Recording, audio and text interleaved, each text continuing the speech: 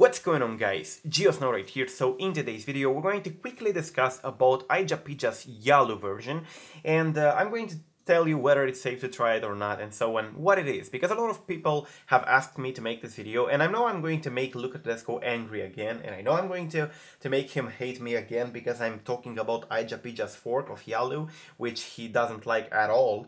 But I have to talk about this because people are asking me about this, and it's better for you to know. So ijapija is this guy in here on Twitter. He's been known in the past as a developer of tweaks. He does have iOS knowledge, but he's been known for demoing a lot of considered fake jailbreaks on his Twitter. Well, nobody has a real proof that these are fake jailbreaks, but nobody has a proof that they're real, and they're considered very sketchy. So definitely not a real jailbreak developer, but he does know a little bit of iOS. He does know how to build tweaks. So he has created on May 24, a couple days ago, this. He said, quote, "For all people not believing in me, I'm releasing a complete jailbreak for iPhone 7 users on tempo 1.1. Well, it's not a complete jailbreak created by him.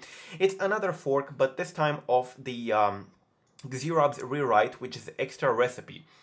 So extra recipe, if you do not know what it is available in here on Xerob's GitHub, and it aims to replace the Mac Portal plus YALU X, which is definitely the jailbreak that was available for iOS tempo 1.1 on iPhone 7. It's definitely not the YALU 102 for the other users. This one is for iPhone 7. And this one is a better version that aims to replace the one created by QWERTY or Luca Todesco. And it has a little bit more stability and so on. So ijapija in here took that part and added a couple of patches according to him and some rewrites, and definitely make this one. Now, I know that Luca Todesco doesn't recommend this, and on his Twitter you can see people are asking him if they should use YALU X jailbreak by ijapija, the fork created by ijapija, and he says that no, and this is what he said, no, full stop. Well, a lot of people have tried this when it was released a couple of days ago on Reddit, and they reported pretty good stories about it. I mean, they reported it does work, it does get the substrate working, it does get the job done. So it's definitely working, but it's definitely not recommended by Luca Todesco. Now, I'm going to leave you do whatever you want. If you want, you can try it. It was confirmed it's not malicious because a lot of people have tried it. I didn't try it myself, so I cannot talk about from experience. But I don't have an iPhone 7. But those from the Reddit jailbreak that did try this version of YALU X by ijapija did confirm that his patches on top of Xerob's work are definitely working. Now, do not get me wrong, I'm not implying that ijapija created this jailbreak from scratch. As I said, he just added a couple of patches, a couple of simple patches on top of extra recipe created by Xerob. Now, this is definitely an improvement considering his past, and I definitely understand him, so this is why I'm making this video. Yes, it is considered stable.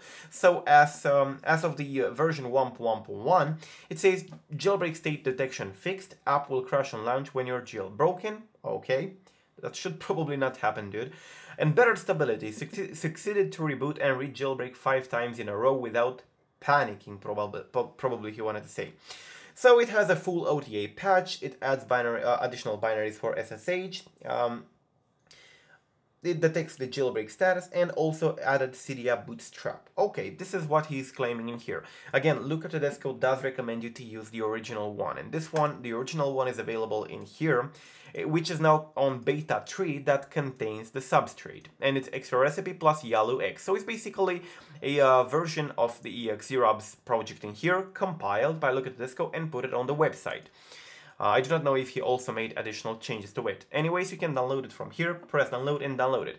Now, for those of you who want to ask me about this part in here, Fuck I Crack Device and F.C.E, which F.C.E is me, I explained this in the past, in my past videos, and it's because me and Luca Todesco have argued, have biffed, and we biffed very, very serious on Reddit and on Twitter in the past, and for some reason we're hating each other, we can't get along with each other due to the mistakes I made in the past, due to the fact that I'm a beginner, and so on. And yeah, I really hope we can stop with childish things like this. And yeah, but yeah, this is the reason he put this in here. He hates me, basically. We're now we have argued and we're now mad at each other, and hopefully we can get over it. But yeah, just do not mind that. This is his default reaction when he's beefing with somebody, making fun of that dude. Anyways, you can download the official thing in here. You click download. If you're interested into more on how I beefed with him and why, I recommend you to go ahead on my videos in here and watch this video, extra recipe in here. It's in the description, and in that video I also explained why I beefed with Luca Todesco and what happened. Anyways, this is actually it. This is what happens with ijapija00 fork of the jailbreak. It is considered stable, it is considered working. Definitely Luca Todesco doesn't recommend it, and so I cannot recommend it myself, but if you want to use it, it does work, and it does get the job done. So yeah, definitely give it a chance if you want to. This is basically it, guys. Till the next time, I'm GeoSnow, stay safe and peace out.